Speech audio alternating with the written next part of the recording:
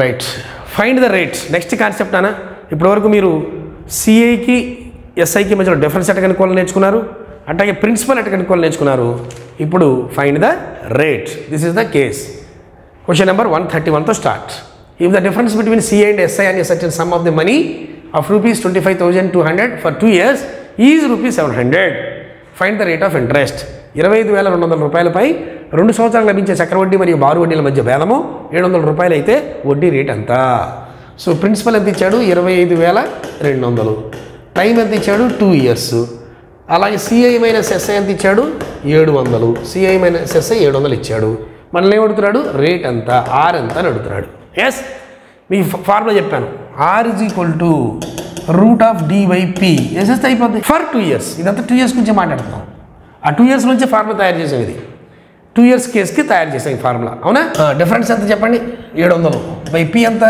25,200 ఇక్కడ 2 సున్నాలు ఈ 2 సున్నాలు క్యాన్సల్ 7 ఎక్కువ దీంట్లో ఏమైనా పోతుంది చూడండి 3 ఏళ్ళు 21 42 6 ఏళ్ళు 42 ఇక్కడ 1√1/36 1 అంటే √1 అంటే 1 36 అంటే 6 1/6 1 ఆర్ కదా ఇది 1/6% అంటే 1/6% అంటే ఫ్రాక్షన్ వాల్యూ ఎంత 16/2/3 1/6 అంటే 1/6కి ఫ్రాక్షనల్ 1/6కి పర్సంటేజ్ ఎంత 16/2/3 so 16/2/3% is the exact answer for question number 131 ఇది చిన్న simple formula are is equal √d/p అప్పుడు నీకు రేట్ అయితే వచ్చేస్తుంది for the period of 2 years okay next if the difference between CI and SI and certain some of money of ₹40,000 for 2 years is ₹484 find the rate of interest 40,000 రూపాయల పైన 2 సంవత్సరాలు లభించే చక్రవడ్డీ మరియు బారు వడ్డీల మధ్య భేదము 480 రూపాయలు అయితే వడ్డీ రేట్ ఎంత చూడండి ప్రిన్సిపల్ ఎంత ఇచ్చాడు 40,000 ఇచ్చాడు టైం ఎంత ఇచ్చాడు 2 years ఇచ్చాడు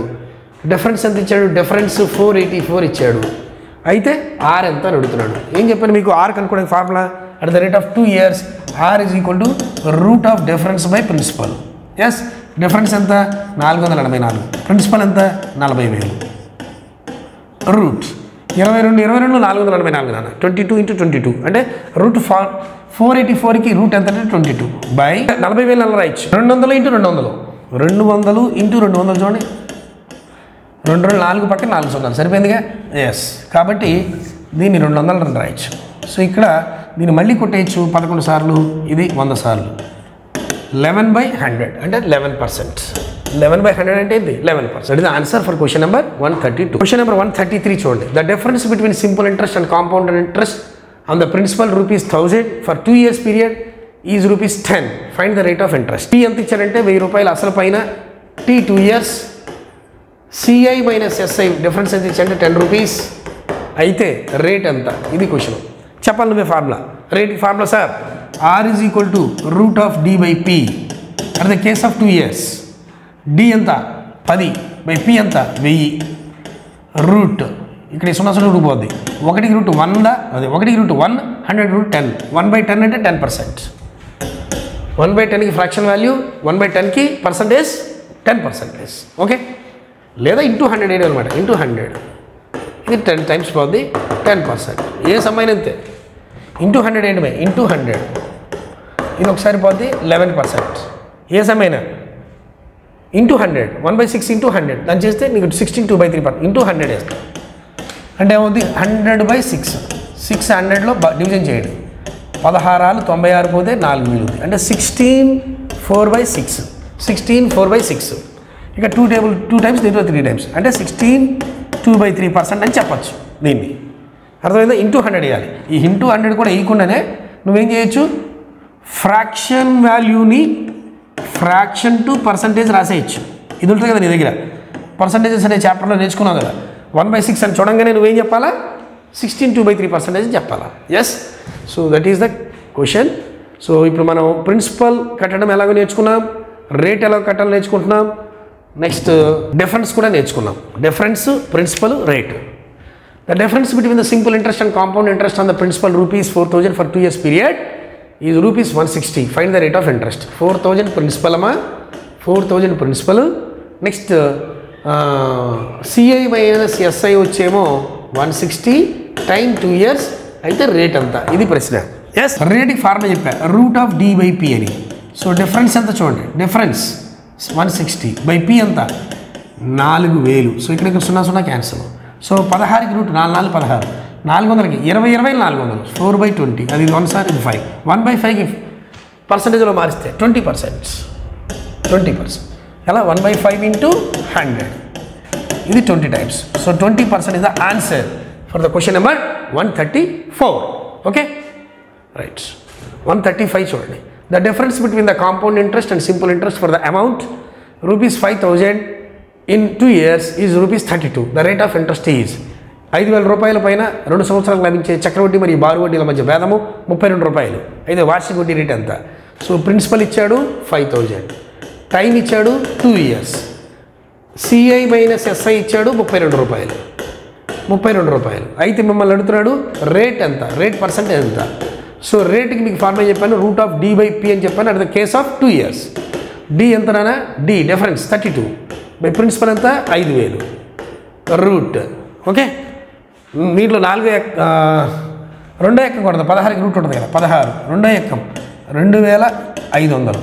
సో 16కి రూట్ 4, 2,500కి రూట్ 50 50 2,500. సో 50. ఈ రెండింటిలో common table 2 table into 25, 2/25కి fraction తెలియదు అనుకోండి, పర్సంటేజ్ చేయడం ఇంటూ 100 వేసే 4 సార్లు 8%. What is the answer? 8% is the exact answer for this question. Next question number 136 చూడండి.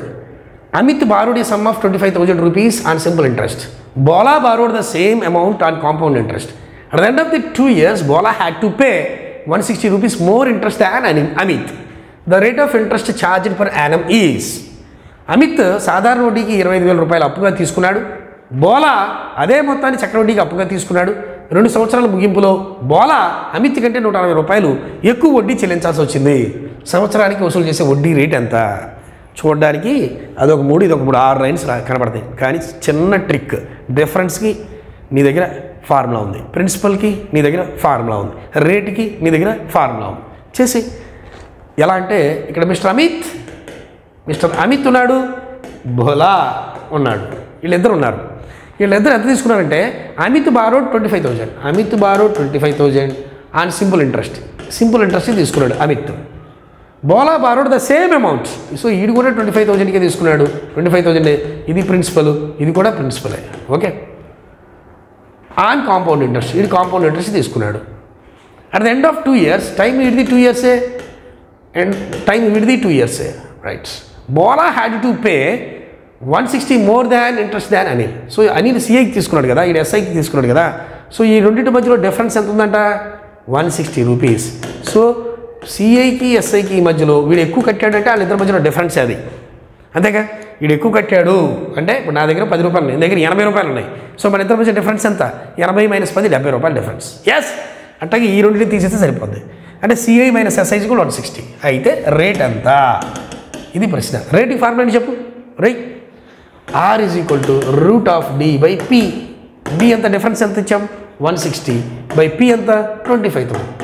సరే ఎవరి P రాయాలి? ఎవరి P అయినా ఒకటే, ఇద్దరిది 25,000. ఓకే సో ఈ సుమాయిసంలో కూడా ఇస్తే 16కి రూట్ 4 సార్లు 2,500కి 50 50 2,500. సో 50. ఇది 2 సార్లు, ఇది 25 సార్లు. 2/20కి 2/25కి పర్సంటేజ్ ఎంత అంటే ఇంటూ 100, ఇది 4 times. So 8% is the answer for this question. 8%. So 8% is the answer for this question. Question number 136, 8%. Okay so ఇప్పుడు మనం నెక్స్ట్ కేసులోకి వచ్చేసాం. ఈ కేసు ఏంటంటే different at the rate of 3 years. 3 years sir ఇప్పుడు 2 years చేశారు. 2 yearsలో difference కట్టబెట్టాలని నేర్పాను, అట్లాగే principal ఎట్ట కట్టాలని నేర్పాను, ఇంట్రెస్ట్ ఎట్ట కట్టాలని నేర్పాను, రేట్ ఎలా కట్టాలని నేర్పాను. ఓకే ఇప్పుడు మనం 3 years, in case of 3 years ఉంటే అట్లా చక్కగా మనం చూశారు కదా మీరు, ఒక పద్ధతిగా వెళ్తుంది మన క్లాసు, ఎట్ట పడితే అట్ట కాకుండా. 2 yearsతో అన్ని రకాలు నేర్పేశాక 3 yearsకి వచ్చాను. ఓకే నెక్స్ట్ క్లాస్లో మళ్ళీ కలుద్దాం. Okay thank you.